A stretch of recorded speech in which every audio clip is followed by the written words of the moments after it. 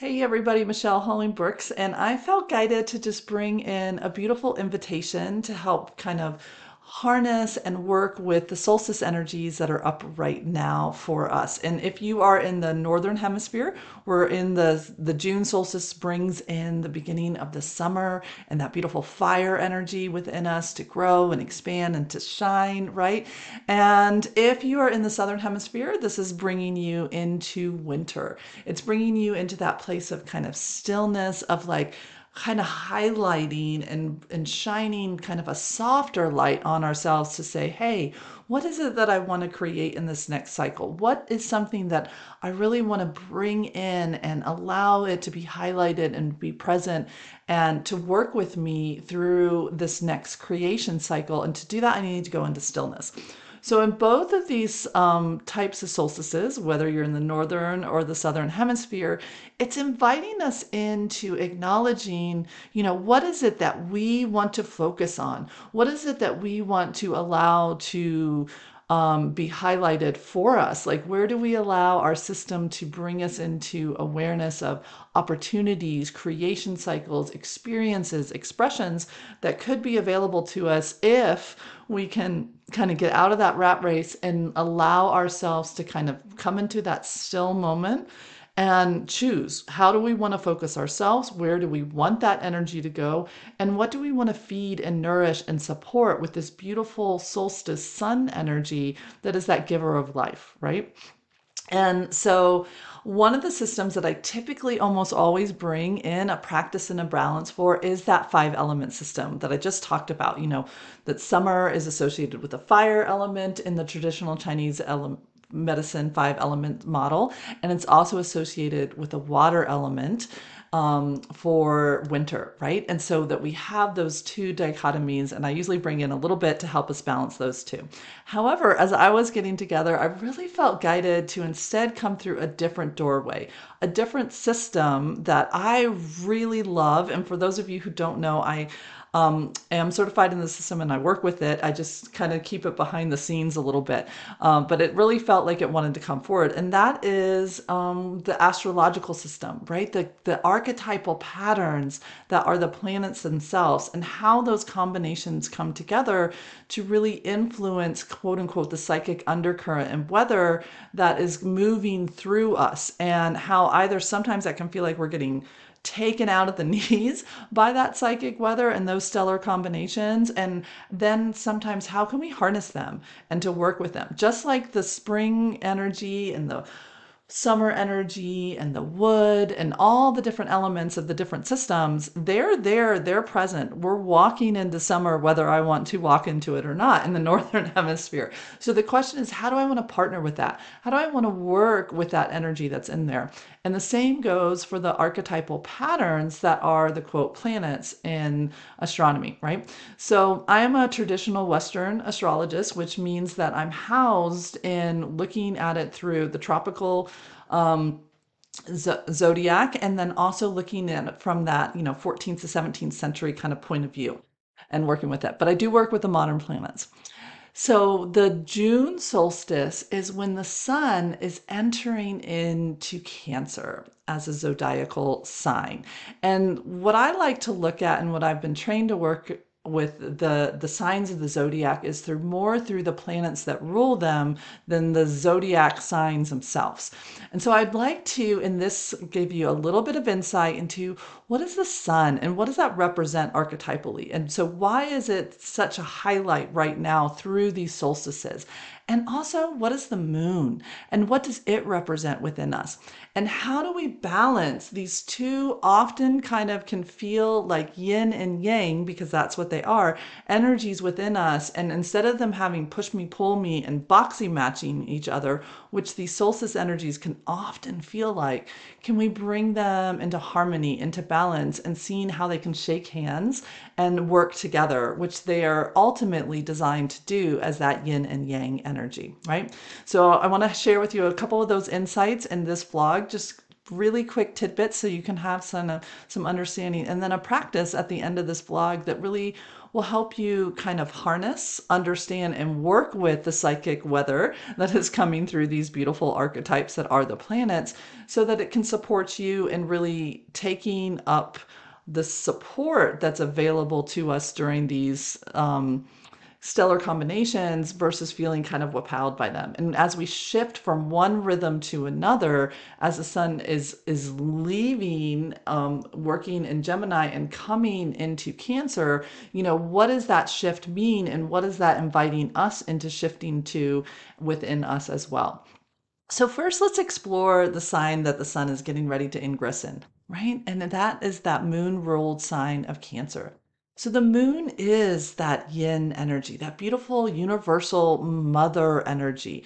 It represents the ability to hold us, the land within us, the culture, the rhythms, the support, the familiar that is kind of that comes together, that helps us feel a sense of being held, of being nurtured, right? The moon energy invites us into this paradox that as we receive, we can also give, right? And how are we in that flow with these rhythms that are coming in and working with us? So it asks us to both be the caregiver and the receiver, which can be tricky. Sometimes we're really good at caring for others, but then we don't allow ourselves to be cared for, and we don't open up to be nurtured, internally or externally. We don't allow ourselves to be held. Depending on how the moon within us has experienced life, it really dictates like how we view our sense of being held.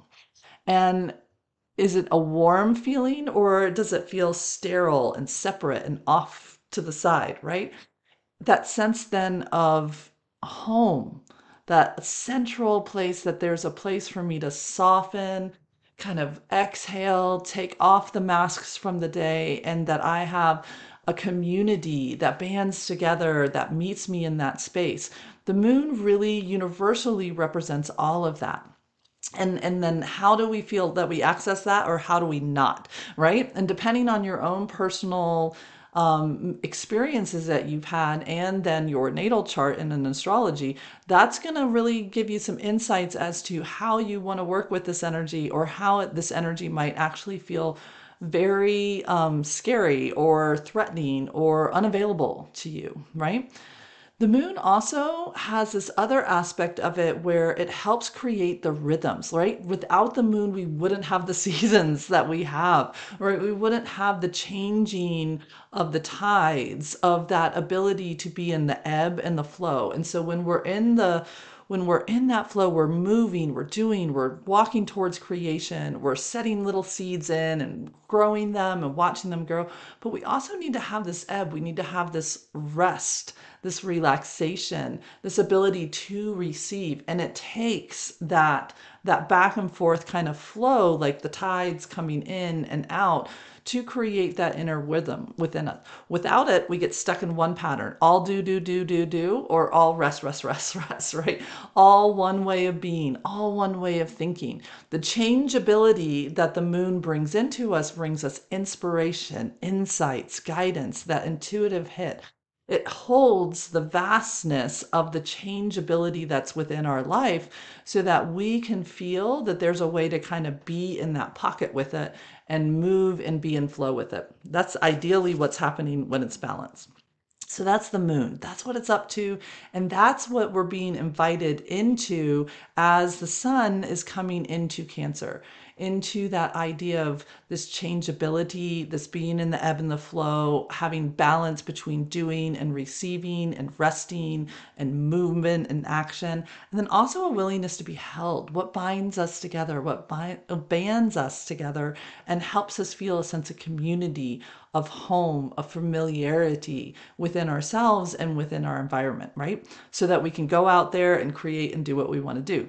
That's where the sun comes in. The sun has that yang energy. It's focused, it's driven, it's action oriented. It wants to see what it can explore and allow itself to to shine and to step on that stage of life and say, hello, here I am, right?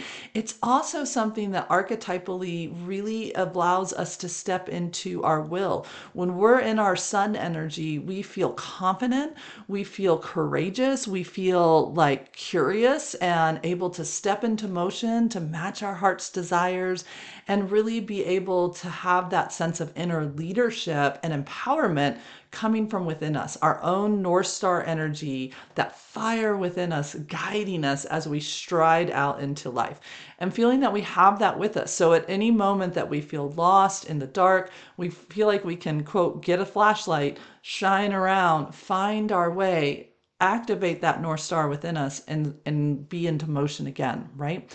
It creates this idea that we can create the nucleus of how our life is working, the parameters of it, how we want to constellate the world around us. And based off of our will and the choices that we make and how we move into beautiful leadership and self-sovereignty with that, that we can create that. We can make that world match what it is that our heart's desires wants, right? So a strong energy right now in the Northern Hemisphere is really coming in saying, hey, what is it that you want to create? What is it that your heart has burning within it that it wants to do?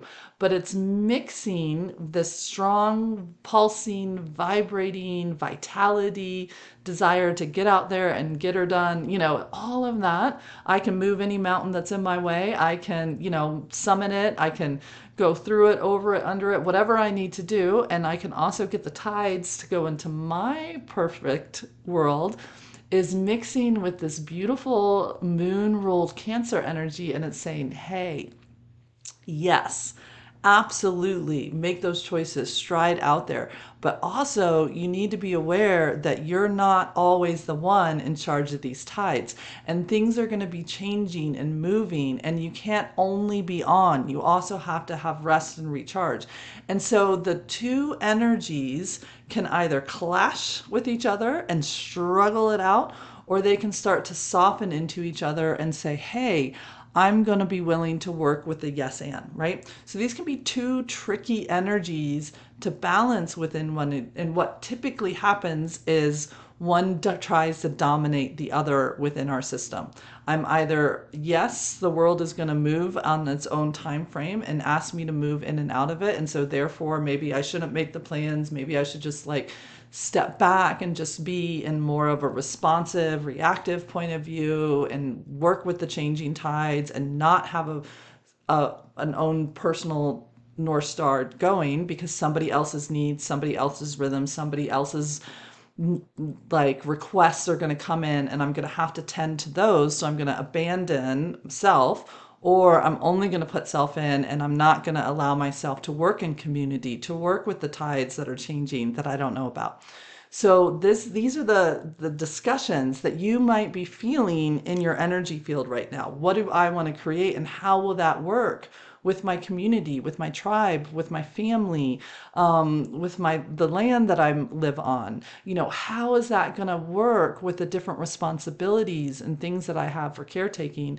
And do I feel like it's an either or can I find a yes and in here? So here are some of the main questions that I love to invite people into exploring when these energies are up for them. And right now they're up for all of us because this is the psychic weather that's out there. Is what happens when we want to be in a different spot or timing of our lives than what is coming in is where we're at. I think I should be here. I wish I was here. I don't want to be dealing with this particular situation or environment that's happening right now. Look for those divides where we're trying to say, hey, I want a different rhythm and I'm trying to make the tides or the changing seasons match where I want it to be versus figuring out how to have a yes and over here, right? So that's one of them.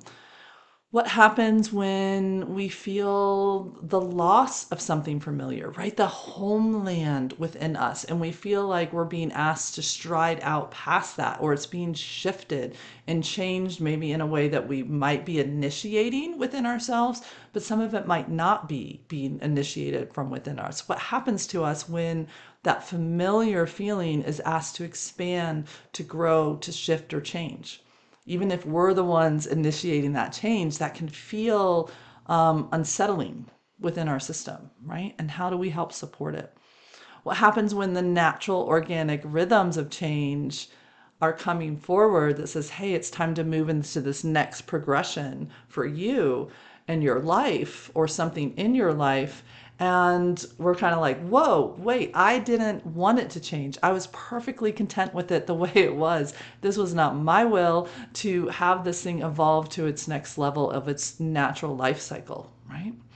And how do we work with that? How do we find our footing and feel held while also saying, this is my will, my heart's desires, and I want to shine and I want to initiate these changes, these actions, these ways of being out into the world, right? This is what happens when the sun comes into Cancer. There's a potential push me, pull me energy within ourselves that really has that locking us in between this is my own personal will and desire, and this is what my intuitive senses, my inner guidance is coming forward to say how to work with that and also work with the other things that maybe sometimes we don't get to see, right? The tides and the shifting of an impact of a choice outside of our personal bubble, our sun, our nucleus, right, of how we do it. And so these solstices to me are a great place that I love to, in my own personal practice, pause and take a look at some of these things.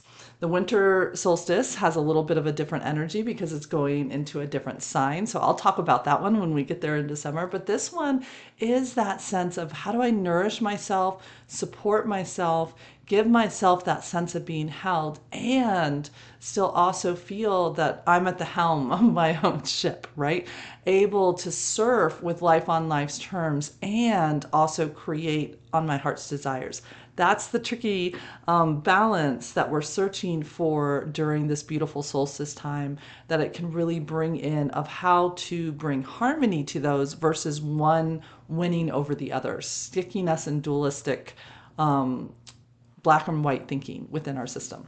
I just recorded another beautiful podcast, another beautiful video over on my new YouTube videos podcast that I have called Soulful Practices. Oh my gosh, I'm loving that offering over there. So if you haven't had a chance to check in and to see that, you might want to like go ahead and click on the links below. Or if you're in YouTube watching this right now, just go to the channel, the Unbridled Change channel, and you'll see the Soulful Practices podcast. And the one was on episode 10, and it was about Spencer Johnson was the quote. So each week I'm taking a different quote or teaching theory and kind of building out a practice around that. And this one was from Spencer Johnson. He was an author. He was also a physician and kind of like a mystic in disguise, as I like to call it. And he wrote this self-help book called Who Moved My Cheese? And he also wrote some other stuff, but that's what he's most known for. And the quote that I worked on in episode 10 was, what would I do if I wasn't afraid? And I love this quote for so many reasons, because it really brings forward the same question that the sun and the moon are asking us. You know, the moon is our emotional body. It's that survival based body within us too, that we do need to honor that there are things that we need to tend to. There are things, and caution can sometimes help us keep ourselves safe, right? But too much of that, too much fear energy, too much worrying about what are the changing tides going to be and how am I going to have my footing, and I need to know what that footing is before I'm willing to move. When we have too much of that, we lose and we dampen the sun energy within us, right? We lose that ability to be feeling confident in ourselves, to work with the changing tide and to find a way to have our own personal wills and desires manifested in and with the beautiful different energies that are coming in that are outside of our control, right? And so in this book, Who Moved My Cheese, just let me quick, if you'll indulge me for a second, there are like kind of four main characters. Two are mice and two are these little people-esque things, hem and haw, and they live in this maze. And the cheese is the symbolism for the things that we want to experience and work with, the things that help us feel comfortable, familiar, the experiences, the joy, the laughter, the family, the different goals, physically, emotionally, mentally, and spiritually that we want to have in this lifetime. And the cheese is the representation of that. And everyone kind of knows where their stuff is and it feels pretty good. But then one day they go to their spot where they think that stuff is and they realize it's gone. Who moved my cheese? Right? And so the two mice like instantaneously are like, wow, okay, not here. Off they go into the maze, exploring, searching, seeking, filling up their cup, right? And the two like little people kind of sit there for a second and they're like, oh, what did we do wrong? Did something happen? They kind of start to get in this little bit of a debate. Should we just like keep showing up here, thinking that maybe it'll come back? The things that I love, the things that I like will light themselves back up in my life. Maybe we should go look for something, but what if we don't find it? What if we lose it? What if it comes back here and we weren't here? Like all these what ifs and fears start to come in that start to diminish their ability to make a different choice, right? To stride on out there into that unknown and to feel safe and confident doing that. Well, one of the little beans finally says, you know what? I think I'm going to throw caution to the wind and I'm going to start to see what else is out there. I only know this one little aspect. There has to be more stuff, more experiencing, more ways of being. So he starts heading out there and discovers like little cheese here and big cheese there and all these other things. And then he remembers like the other people might be in this maze too, trying to figure things out. And so he starts leaving little messages on the wall, right? And starts to share like, hey, this is what I figured out about this one. And this is this and this is that. And this was my journey here. And this is what I experienced down this part of life. And this was what it's over here. And pretty soon the comfort level of this one little being, even when he finds experiences that he likes, he loves, he feels good and confident about, he still wants to go explore. He still wants to see a little what else is out there and how can I just not be prepared for when this cheese moves? How can I truly switch gears into like what new, beautiful, amazing gifts and experiences can I find within myself and within others? And hey, I want to leave some breadcrumbs for those around so they don't feel alone. So they feel like there's some universal support from them coming in, right? And so that's one little guy that goes out there and finds a way to have his son present with him in the changeability that's happening in this maze. The moon and finding a sense of community, right? Like he's not doing it all in isolation. It's not just all him, all for himself, what he can get out of it. That's the sun that's out of balance. It's like, no, I want to feel in partnership, not only with the changeability that can happen, but also with the other members that are in this maze with me that I might or might not get to see or interact with, but I can bring in and serve the whole, right? So that's that beautiful moon energy and the light. Where the other little being just really struggles, like really kind of sits there and tries to say, no, I'm not moving. It'll come back. Mistakes have been made, victimizing self, feeling victimized by the universe, really eventually starts to move, but not really moving. It's more out of feeling like forced into change, walking past the little messages that are on the wall, walking past the support, the like of the other beings coming and being like, hey, there's more stuff. Trust me. This is okay. We can move. And it's just kind of head down, kind of plodding around, finding little crumbs here and there, but never really feeling connected or in alignment. Eventually that other being has a full circle moment and can come into more of the energy of the other one. And so these little characters really kind of represent us, right? So different parts of us just get stuck. They get bogged down. Who moved my cheese and why is it gone? And I want it back and I'm not willing to move. And I'm going to go on this whole shadow detective thing to try to figure out what happened so that it doesn't happen to me again. I'm protected, right? I can't get caught off guard again. And then parts of us that maybe just kind of just keep moving, and maybe don't get to experience the connectivity, right? And then there's the parts of us that want to move, experience, and help and support ourselves and for others along the way. And we have all these different aspects within us. And so the practice that I have for this vlog in using the beautiful universal energies that are up and helping balance them and really harness them this solstice is that finding that confidence, that sun energy in the light to stride out into the unknown changeability of life on life's terms. Like, hey, I'm going to create what I want, and I'm going to still be trying to move towards my heart's desires. And when a left fielder comes in, I can take a moment for sure and kind of assess that situation. But then I'm going to ask, okay, what else is here? Bringing in that moon energy, knowing that there is that nourishment, that support, that inspiration to be flexible. Because the one thing the moon has is that flexibility, that changeability. It's not stuck and this is the way. The sun can sometimes get stuck in a structure, in an idea, in a way of being, and lose that flexibility to adjust to the ever changing currents that sometimes we get to see and sometimes we don't get to see.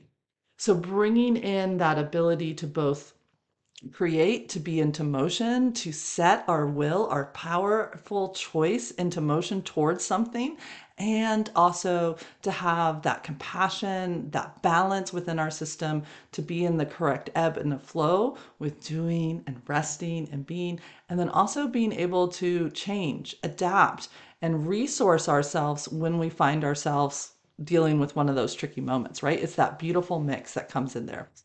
So opening up to me, it is the inspiration and the intuition of being held in that moon, of allowing the sun to pause, to soften, to see what else is there. That's what allows us to actually shine and to feel in that energy of that confidence, that courage to meet whatever's happening with us, and also honor ourselves in the process and support others as well. It's a beautiful mix, right, of marriage of these two givers of life, these two celestial beings that really are within us that can help us open up to maximizing that empowerment and that receptivity and being able to move with the changing tides. So if it feels good to you, I just invite you to take a moment. Take a nice deep breath in and out. And really feel into this opening of what is present within you that you would love to let shine more, to allow yourself to step into courageous movement with that might bring you into the unknown, right? Out into the maze. And with that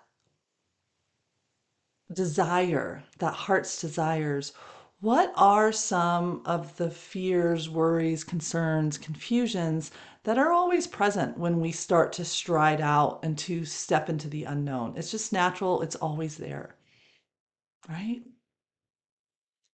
And just go ahead and write them down. Like this part maybe is worried, like what if it doesn't work? Or what if it works and I actually get what I want? Then what? Like, or well, what if somebody else doesn't come with me, right? That little one that he was like, come on, come with me. It's fine. What if somebody doesn't come with, right? And just take a moment and feel, and then ask compassionately, well, how can I tend to those fears and those worries? One might be just to say, hey, we're just going to have to play it as we go and adjust as needed. So kind of pull up a chair and we're going to keep moving. One might be to tend to a really tender, wounded part that needs your support so it can remember that that sun is within you and the moon is within you too. And then just asking, opening up to that beautiful guidance of the moon within, right? The sun is coming to Cancer. So opening up to that guidance within and saying, what would your heart or your soul like to share with you? The writings on the wall so that you know that you're not alone. That intuition is there to help you when you might feel lost, overwhelmed, separate, isolated, that there is that support within you. And what would that be right now? And how can you each day connect into this beautiful heart space of yours so that you feel that support, that inspiration, that intuition that can then guide how to move throughout that day with your structure, with your choice, with your actions, right? With that self leadership, allowing yourself to shine. And just get an image maybe of how these two energies are currently working within you and how would you like them to work. I keep wanting to bring my hands together and say they're there to support each other, right? To help. When one's struggling, the other one can kind of come in and tend to. When one's feeling too lost and maybe doubt or fears, the courage can come in, the self leadership, the like, hey, we got this. There's this inner fire within us. And just feel into those. And just set the intention right now that as we move through the solstice energy and we move into the next beautiful season for you, whether that is summer or winter, like as you move into that, that everything that you need to help you dance with that energy, to bubble up into the beautiful creations of what could be possible, or expanding with the creations that you've already started and want to shine with and play with and interact with, that both of those will be there for you. And your job, setting that intention right now, is I want to allow my attention to flow to the signs of the universe, the writing on the wall that's coming in to saying, hey, I know you might be afraid, but here, you might feel lost, but here's connection, here's opportunity, here's inspiration. And so, your job, your challenge in this beautiful meditation is to say, yes, I'm willing to flow with one, having an awareness open for that. Excuse me. Sorry, I have a bit of a cold going on this summer. And then I'm also willing to be into movement with that and that expression, opening up that fifth chakra, which apparently has some issues going on right now, either for myself or for the whole as I'm holding this, and just welcoming that in, that beautiful power. So just calling those energies in, welcoming them, and inviting them to help support you as you move forward throughout today, but also throughout this next season. And so it is. I hope that this practice is helpful. You can revisit it whenever you want. Pull this up whenever you feel isolated, alone, kind of caught off guard. That this is a great practice to help you reground, reconnect to the givers of life within you, the need to be nourished and held and supported, and to receive and to give and to do and to be in that beautiful flow of what is correct for you. Michelle Holling Brooks offering you light, love, and joy on this beautiful solstice. Bye.